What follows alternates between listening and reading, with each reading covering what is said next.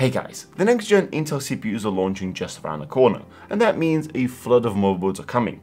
As always, there'll be options for everyone and then some. And to be honest, many motherboards are essentially copies of each other. With this in mind, we have secured a bunch of Z790 motherboards from ASUS to go over some of the things you should consider before buying, so that you can have all the features that you need and leave out the ones you don't. Let's get into it. The first and probably the most important question is, do you intend to do some overclocking? If so, then stick with the Z series. If not, maybe hold on and wait until the H or the B series, which will be out a little later on. You would have some trade-offs in features, but also save a buck on the board. The next important thing is not to ignore 600 series motherboards, as they are compatible with both 12 and 13 gen Intel CPUs. All you need to do is update the BIOS and you should be good to go. This is where some of the motherboard features come in. Many higher end boards have BIOS FlashBack feature, where you can copy the latest BIOS to flash drive and using specific ports update the BIOS without having the CPU installed. For boards without this feature, you have to get compatible CPU, boot into BIOS and only then do the upgrade. Another quality of life feature is the button to clear CMOS. This is super useful when doing any kind of overclocking and tinkering. Sometimes the settings you apply are just not suitable and the machine crashes, or even worse, it gets stuck in a weird boot loop. Having a physical button for this is nice, as you don't need to open up your case and locate the CMOS clear pins to short them.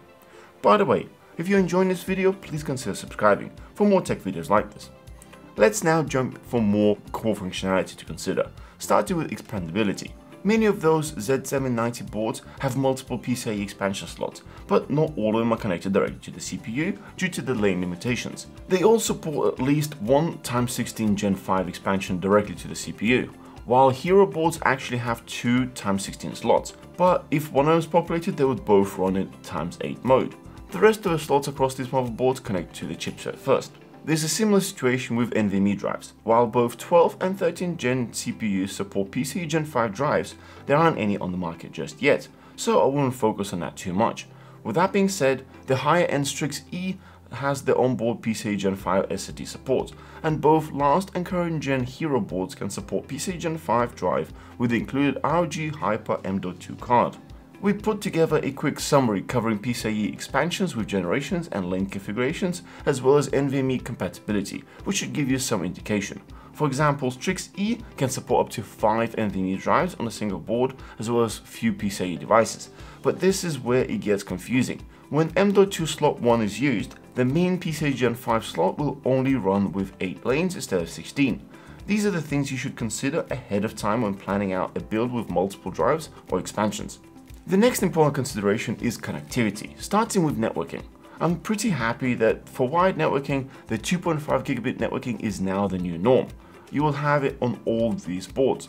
Most of them are using Intel chip, with the exception of the budget-friendly Prime P, which uses Realtek chip. As to wireless, we have Wi-Fi 6E and Bluetooth 5.2 across all the boards. When it comes to USB connectivity, this is where we see a lot of differences, starting with the type of connection, speed, or even power capabilities. Have a look at this table. The information is broken down into front header connections as well as rear USBs. Do bear in mind that for front header connections, you'll need to ensure your case or even separate modules you install support what you're aiming for. On the Hero motherboard, you can have front panel USB 3.2 Gen 2 x 2 with 60-watt charging, but you must install an additional power cable to the motherboard, and probably an extra brain for yourself to understand what that USB name actually means. At the high end, we now see boards with multiple Thunderbolt 4 ports in Type-C connector, as well as multiple crazy confusing USB types that exist. But to quickly summarize, we have simple 2.0 ports which have 480 megabit speed, then we have 5 gigabit ports, 10 gigabit ports, as well as 20 gigabit ports. The aforementioned Thunderbolt 4 is actually running at 40 gigabit. Do look out for the connection types as well. While we are talking about the connections at the back, there are some differences between built-in sound chips as well as the connections, but generally speaking, I would probably recommend getting a separate unit for this anyway. The next category is cooling. These boards have plenty of fan headers for almost any user, especially since you can daisy chain the fans together. But should you want maximum amount of fans, both Strix boards have 8 fan headers. Personally, I have become a fan of custom water cooling. This is where Hero board shines, as it features additional headers for water in and out as well as water flow meter. With fans, they will likely be RGB. And all of these boards provide plenty of headers.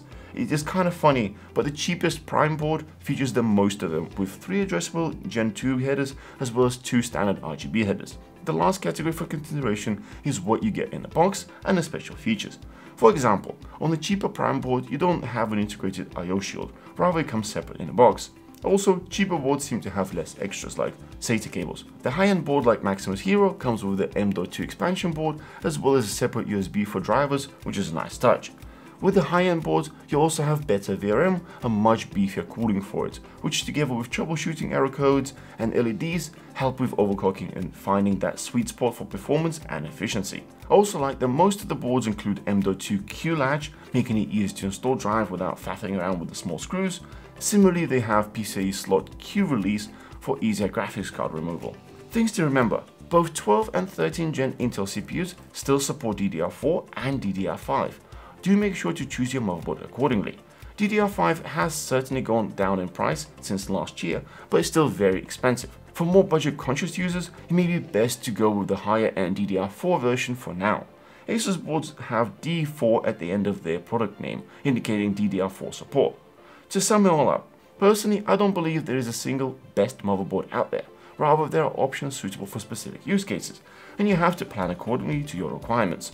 While I'm personally against future-proofing, since it's likely that your equipment will be outdated by the time that future arrives, I do recommend thinking slightly ahead in terms of things you plan to install and what you need, such as extra slots for storage or expandability. Other than that, I hope we shed some light on the options available. If you want to check out any of the items we covered in the video, the links are in the description below. Don't forget to smash that thumbs up and subscribe for more. We'll see you guys in the next one.